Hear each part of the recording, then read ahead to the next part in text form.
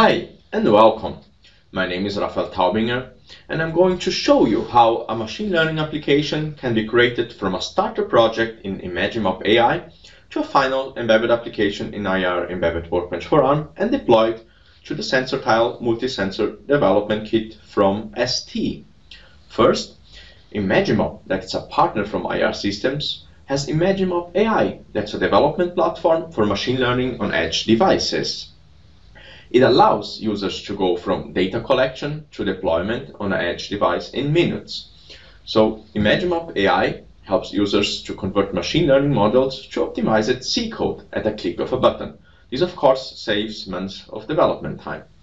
So Imagimob AI integrates with the IAR Embedded Workbench and allows you to add TensorFlow models to your project and convert them to C source code that can be optimized with the IAR toolchain for the fastest and most compact output of the final application. More details about Imagimob AI, included supported TensorFlow layers and activation functions, can be found on the link displayed on the screen or at the description of the video. In Imagimob Studio, the tool covers the entire machine learning workflow optimized for embedded devices with applications for audio, gesture recognition, signal classification, fall detection, and material detection like displayed on the screen. In this video, we will also make use of the SensorTile.box multi-sensor development kit from ST to run the machine learning model and process the sensor data in real time. More details about the board can be found on the link displayed on the screen, but also again on the description of the video. The SensorTile.box is a ready-to-use kit with wireless IoT and wearable sensor platform to help you to use and develop applications based on remote motion and environmental sensor data. The board fits in a small plastic box with a long-life rechargeable battery for the ultra-low-power ARM Cortex-M4 microcontroller and includes many high-precision sensors like displayed on the screen. Temperature sensor, we have inertial measurement unit, accelerometers, magnetometers, altimeter, pressure sensor, microphone, audio sensor, and finally humidity sensor. There is also a programming and debugging interface that connects smoothly to the IAR Embedded Workbench, and included is also an adapter to make that all easy. So now it's time for the demo, and let me show you how this all comes together.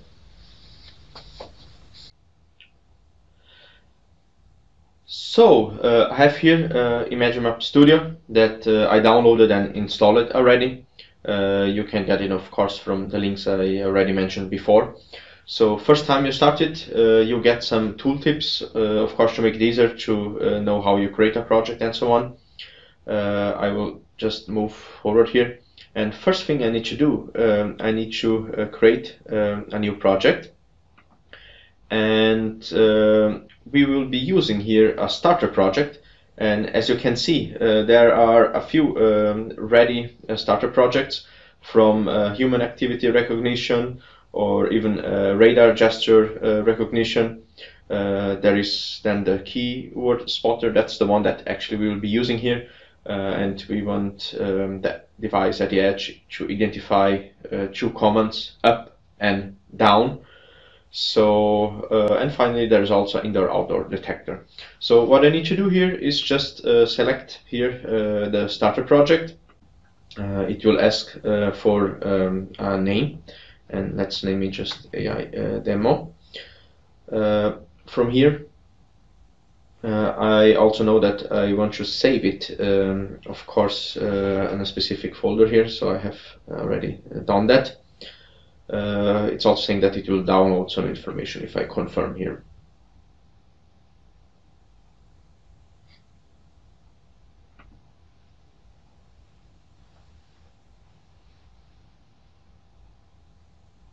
So from here, now I have the starter project, and there are, of course, first we have the data, and that's where you can, of course, collect additional data.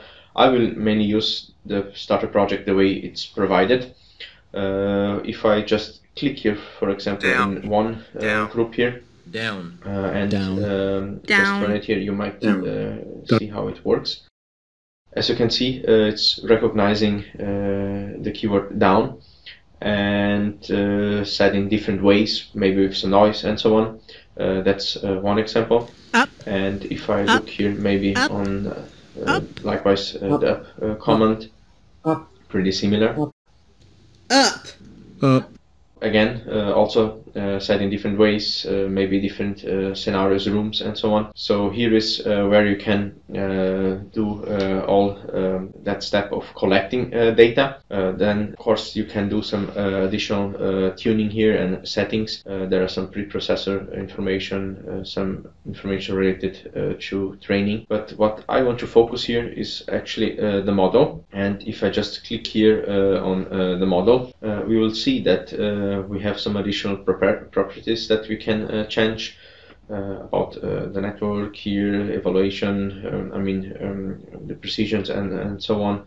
But what I want to focus here is actually the seed generation here for the edge device.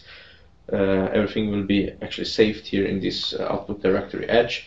We use the seed prefix here that it's predefined.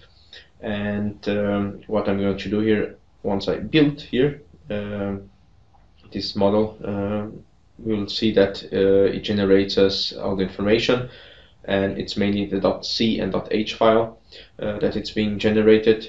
Here's some resources that are required, and if we look here on the left side, we can see the two files, model11.c and model11.h, and these files actually need to be used now at IAR Embedded Workbench. So if I move from here to IAR Embedded Workbench, I have my model, I trained it, I have it maybe optimized, tuned it, so I can go to IAR Embedded Workbench. I'm using here a ready project, but of course, if you want, you could use STMicroelectronics to generate, let's say, a new project with some additional settings. Of course, you can generate a project that is compatible with IAR Embedded Workbench, but on the same side, if you use the board selector, you will already get some examples too that you can use. So another option is if you go to the website from ST.com and look for the SensorTile board. There are of course some resources also available here. If I scroll down, there are some out-of-the-box projects that you can use here. Good, so let me move back here to Embedded Workbench, and there is a very good integration between Imagimob Studio and IAR Embedded Workbench.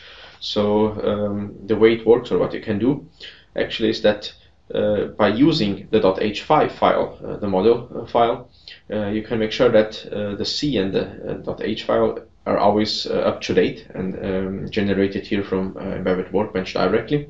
And the way that this works actually is if we look here inside options, custom build, it can actually recognize the .h5 file from the model.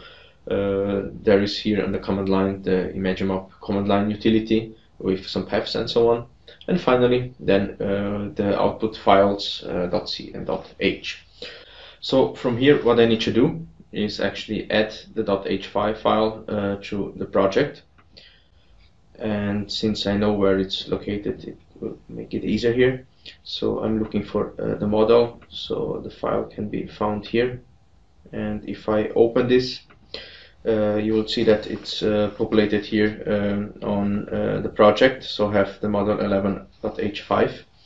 And every time I do a build on this project, we will mainly see what happens here. So I will just force a make here, and the file should be regenerated by every build here. This should be very straightforward and easy. Meanwhile, the project is building. I can actually have a look here in the files itself, and there are mainly three functions that need to be invoked, and these functions are actually the IMI init, the enqueue, and dequeue. So these are the three functions that need to be used because these are the functions from the model. and the use is very straightforward. So if we have a look here inside main, we do that call to the init function right at the beginning, right after hardware init.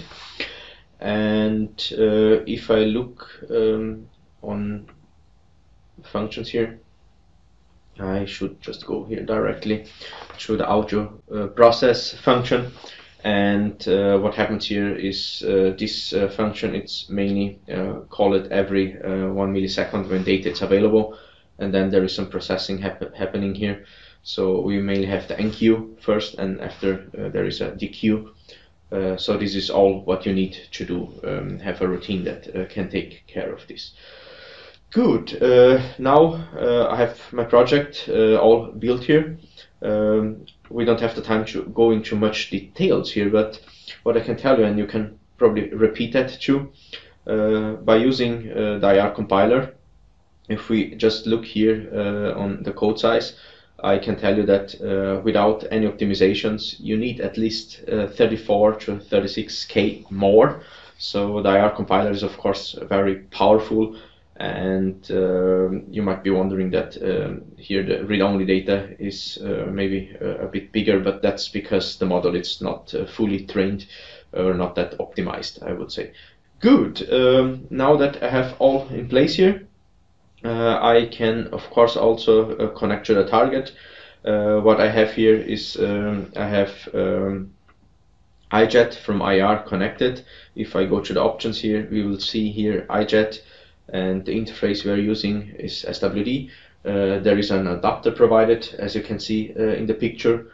Once you have that in place, you can just download to the target and do the deployment.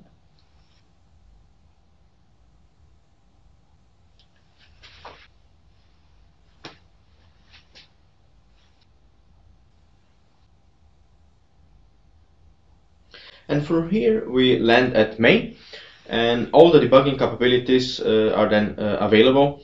Of course, you can look inside memory, you can have access to the registers, so all is there. So as you can see from Imagimob Studio, generating C code, building it, then connecting to the target, and you can even do some additional debugging here to make sure the application works fine. So if I want to show here how it works in practice, I will just connect the board here correctly. And what I can do here, if I just start putty here, we will be able to see what's coming in here. And it's already printing some information. And the way it works, actually, you need to connect to the STBLE app from your smartphone, and from there, once you connect to it, the microphone will start to be readed, and that's what's happening now. Up, down, up, down. So as you can see, it's recognizing the commands I'm giving, up or down, and this is actually the way it works. So perfect. This is our first machine learning application directly on the edge. Great. So what are you waiting for? Just try out your first machine learning application based on TensorFlow models with the complete flow from Imagimob AI, IAR Embedded Workbench for ARM, and a compatible development kit like the ST SensorTile multi-sensor board. Thank you so much for your time, and I hope you enjoyed this video.